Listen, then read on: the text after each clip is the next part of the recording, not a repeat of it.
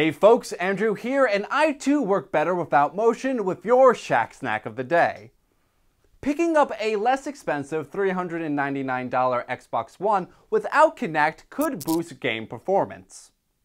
In a recent interview, Microsoft's VP for Devices and Studios, Yusuf Mehdi, suggested that not having the system listen all the time could free up resources and processing power. Now the question is whether or not developers can take advantage of that extra speed.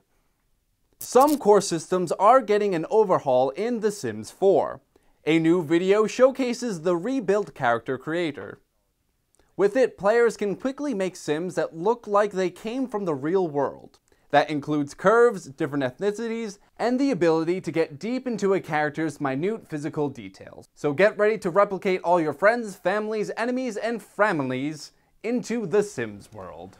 Titanfall fans rejoice. The first DLC, Expedition, is coming out tomorrow for the Xbox One and PC. The DLC includes 3 new maps for you to play on. However, Xbox 360 fans must wait until June to get their hands upon the DLC. For more information about this story and more, be sure to head over to Shacknews.com.